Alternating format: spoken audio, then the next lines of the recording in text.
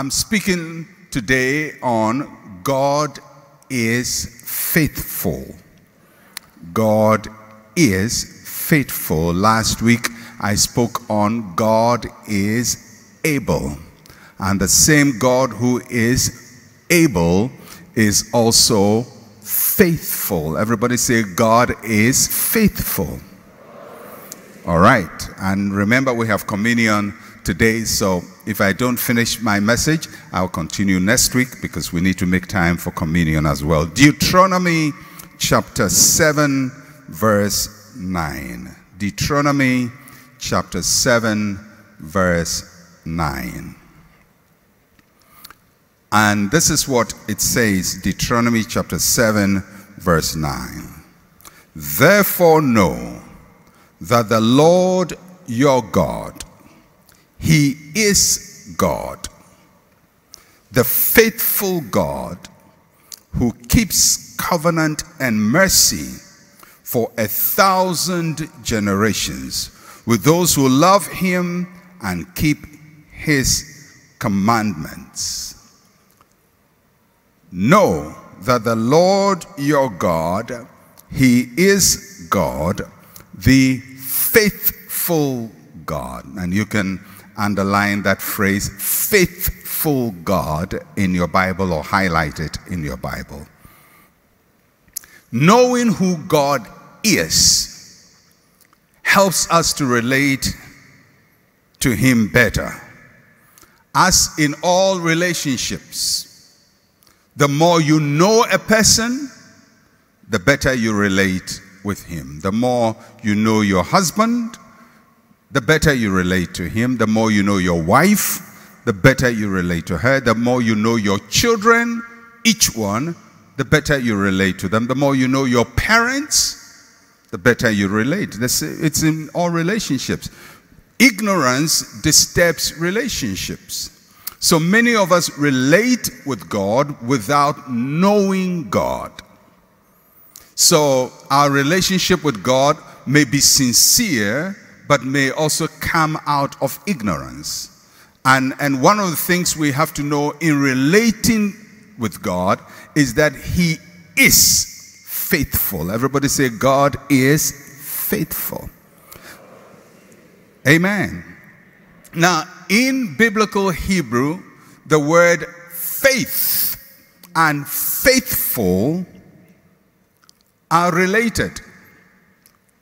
Faith and faithful are related. So when we operate in faith, we operate based on the faithfulness of God.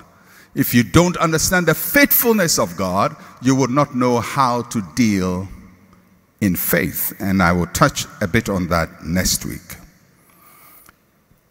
So look at the passage again. Therefore know that the Lord your God, He is God, the faithful God. I love that. The faithful God. So what does the word faithful mean? The Hebrew word that is translated as faithful, a man or a man,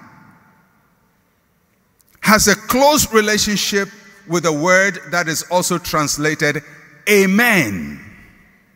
They come from the same root word. Amen and faithful are the same. So when we say God is faithful, we can also say God is amen. Amen means it is so, and it shall be so forever. God is faithful. Three words that are related to faithful. First, when something is faithful, it means it is permanent. It is permanent. It does not change. So when we say God is faithful, we mean He is permanent. He does not change. Secondly, when we say something is faithful, it means it is established. It is firm and secure. Doesn't move. So permanent, established, and the third word is reliable. Something that can be trusted. That's what the word faithful implies. Permanence, it implies establishment, it implies reliability. Now, faithfulness can be found both in God and in human beings, but we are focusing on God. The word faithful in the Hebrew word is a picture, or the Hebrew language is a picture language. So most of the words in Hebrew create pictures in your mind. And one of the images that is created about something that is faithful is the pillar on which a door swings. The pillar on which a door swings. Isn't it interesting? So God is faithful. He is the pillar on which the door swings. Now, every door has got a pillar attached to it. A door moves, but the pillar doesn't move. And the door by itself cannot open unless it has a pillar it is attached to. So if you bring this to our knowledge of God, it means that every door that God opens, every opportunity that God opens for you, every miracle that God does for you is hooked up to a pillar, his faithfulness. And without his faithfulness, nothing can move in your life. He is the faithful God. He is the constant and the permanent who makes things move in our lives. God is faithful. God is faithful. Without God's faithfulness, there will be no open doors and there will be no blessing. So let's look at the phrase God is faithful. God is faithful. Every blessing we receive from God comes from his faithfulness. Comes from his faithfulness. And so what do we mean when we say God is faithful? First, we mean that God does not change. God does not change. It may seem like a very ordinary statement or observation, but it's a very powerful statement that God does not change. Why does God not change? Because God never grows and never improves. God never grows and never improves. Why do human beings change? Because we grow and we improve. So what I said when I was 6 years old, when I grow and I improve, I will not say the same thing. So if at 6 years old I say, when I grow up, I will be a carpenter. A carpenter, a carpenter, a carpenter I will be.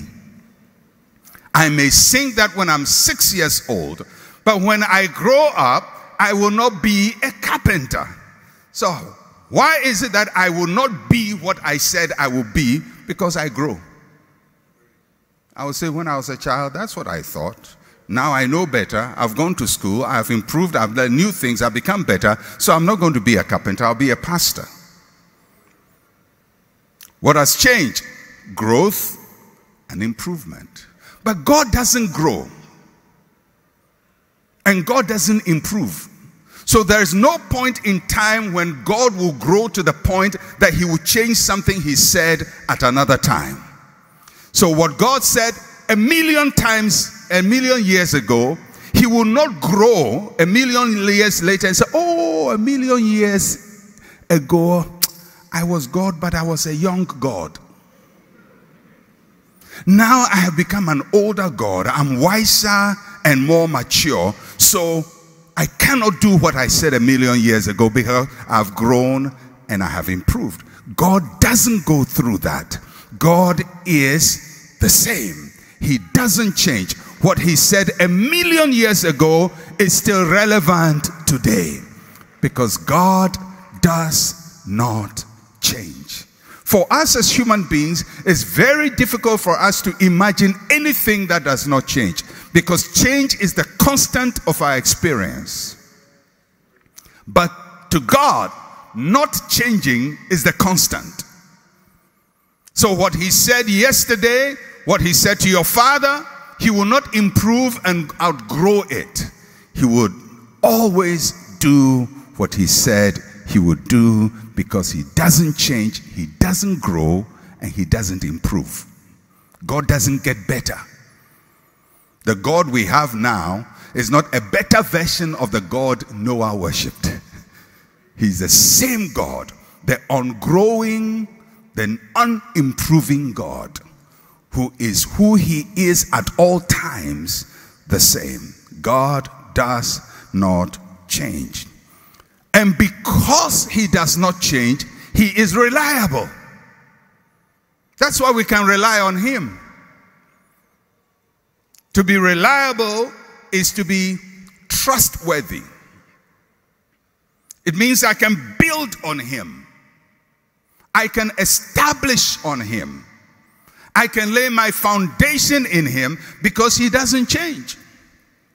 No, it's very interesting that when you consider our earth is a very, very, very changing earth. We know that. The earth moves very, very fast.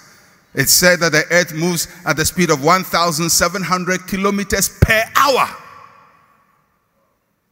on its axis. This thing is going very fast. 1,700 kilometers. That's a very, very fast speed.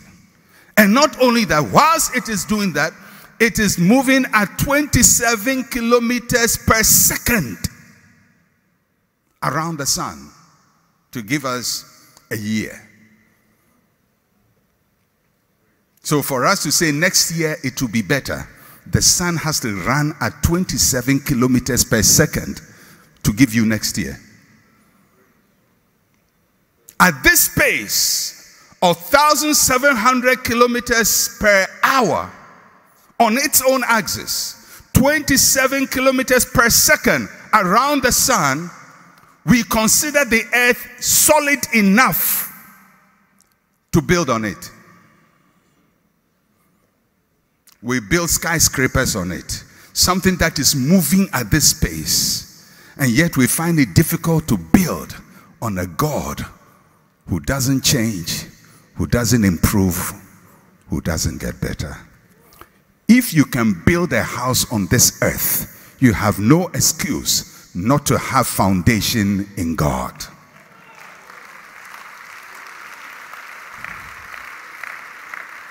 God is faithful. Why? Because he's there.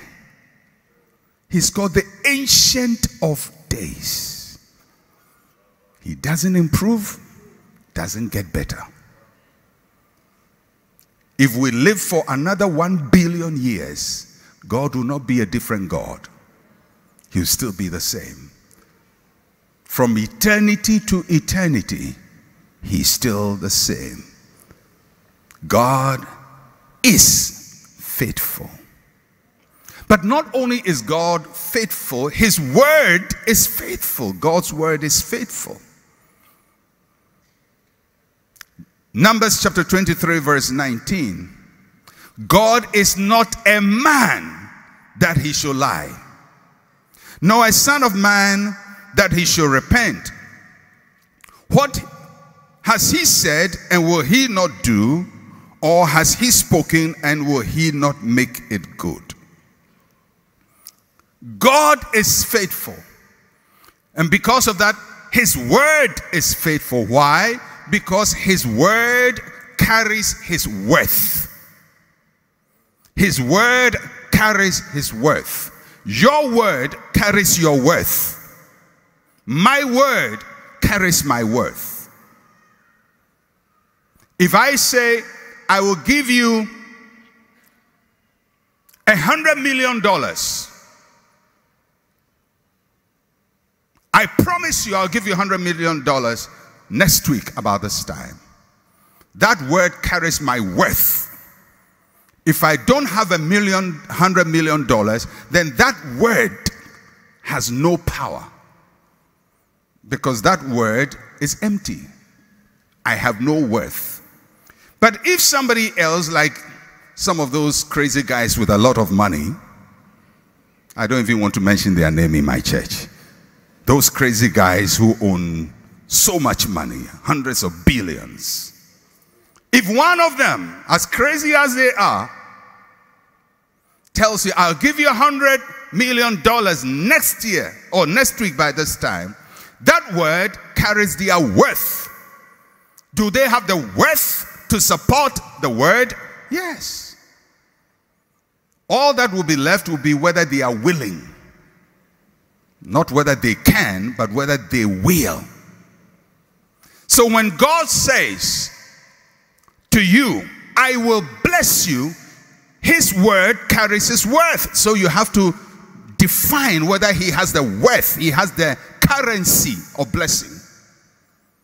If he has the ability to bless, then his word that he will bless you is faithful. It is faithful. It's as faithful as his personality.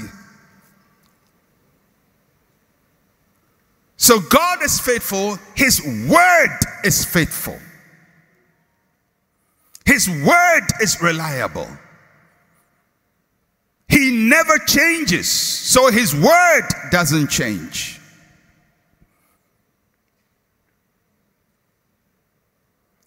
And he honors his word. Has he said, and will he not do? He does not just honor his word selectively, he honors his word fully. Now, when it comes to that, and maybe next week I'll deal a bit with that. You know, many times people say, but I believe God and it didn't happen. Because we believe God selectively. We don't believe God as God. We believe something that sounds nice to us. So we can go through the Bible picking nice verses and not picking the whole counsel of God. And think that if we can cherry pick the word of God, then good things will happen to us. That's not how it happens. God watches over his word, the entirety of his word, to perform it. He's faithful. His word is faithful. So when you say, I believe in God, you have to know that there is something about God that will not change. And it is that which does not change that he bases to open doors for you. His word is faithful. So first, God is faithful. Everybody say God is faithful. God's word is faithful. Everybody say God's word is faithful. And number 3, God's ways are faithful. God's ways are faithful. His ways are faithful. Psalm 18 verse 30 says, as for God, his way is perfect. The word of the Lord is proven. He is a shield to all who trust in him. His ways are perfect. His ways are consistent with who he is. The God of the Bible is not a capricious God. He's not a capricious God. That means he's not fickle, he's not temperamental, and he's not given to unstable actions. He's not a confused God who does things by heart. His ways are perfect.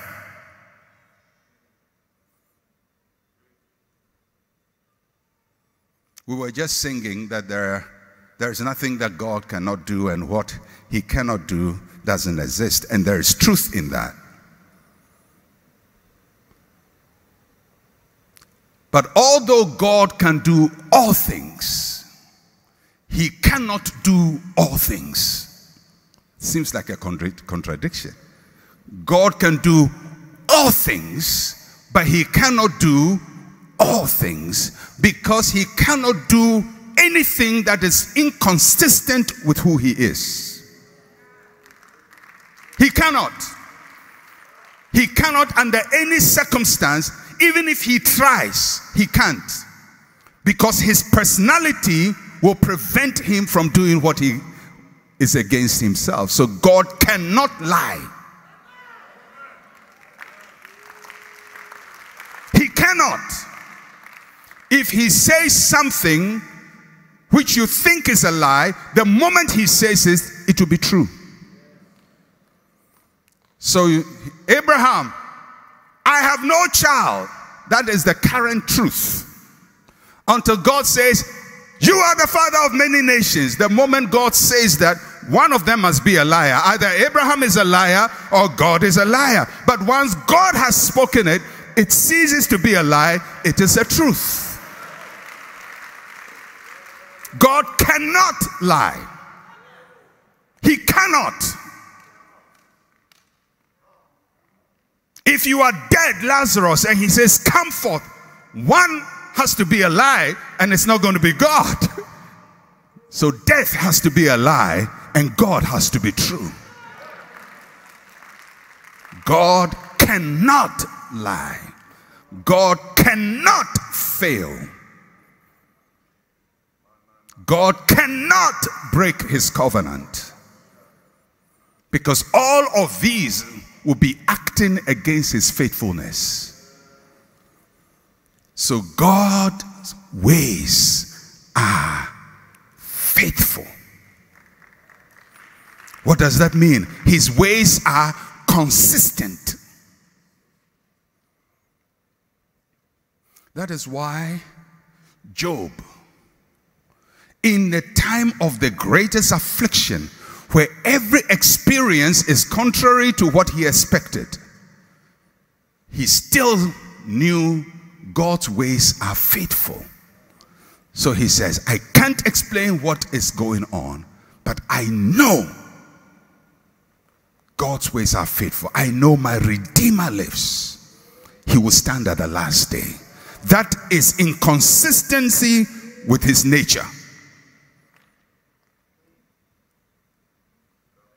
Job could then say, even if he strikes me, I will trust him. Why? Because he has come to trust that God is faithful, his word is faithful, and his ways are faithful. God is not capricious. He doesn't get up one morning and do just something. No. Everything he does is in consistency with who he is. That's why we can trust him. The unchanging God, the faithful God, he does not lie. What he says he will do, he will do. He keeps covenant to 1,000 generations, even to those who break his covenant. He made a covenant to David, David's son, what's his name? Solomon broke the covenant. But God says, yeah, if you are unfaithful, it will not affect me. I will remain faithful. Even when you are not there to supervise the covenant, God will always be there to keep his covenant. He keeps his covenant both to the living and to the dead.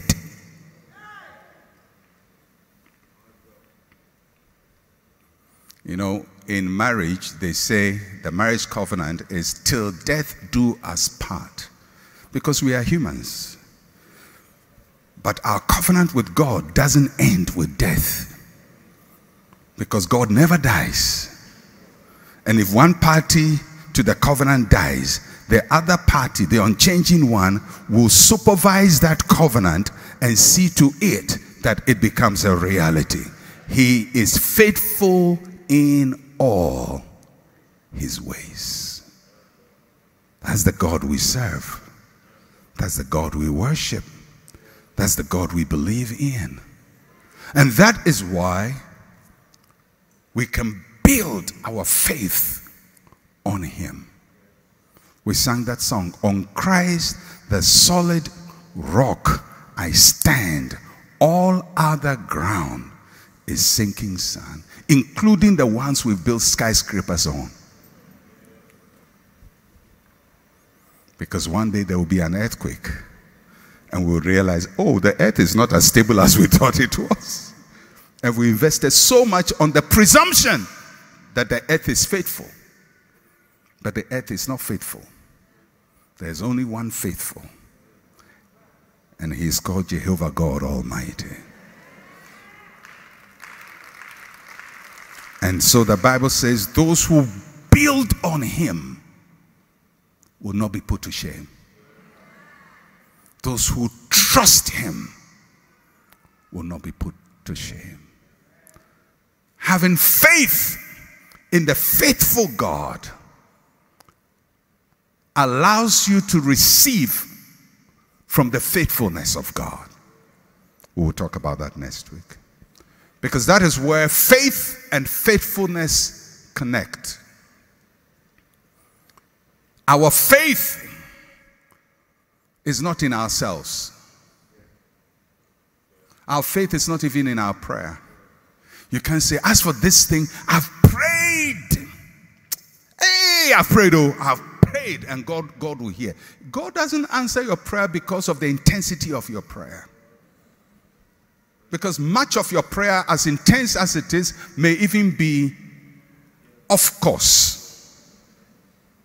You may be praying amiss. You are praying sincerely, but it's all blank, with fasting behind it. If you presume that God hears your prayer because you denied yourself food, you are crazy. God doesn't answer your prayer because you didn't eat. He answers your prayer because he is faithful. He is faithful. Our faith, therefore, is not in our acts, but in God who he is. It's not in how many times I pray, how many times I fast, how much prayer I pray, how intense my prayer. They are all good. But that's not the basis on which God answers our prayer. If his faithfulness is not there, no door will swing. But because he's faithful, when we ask him to open a door, he doesn't do it because we asked. He does it because he is. Because believe you me, no matter what you ask me to do, if I can't do it, I can't do it. You can kneel in front of me, Pastor, please help me, Pastor. Roll on the floor, cry, fast, do whatever. I say, I can't do anything about it. You can travel from here to Burkina Faso and back. It will change nothing because I can't do it. But if I can do it, you don't even need to roll on the floor. I will do it for you. Somebody say, God is faithful. His word is faithful. His ways are faithful.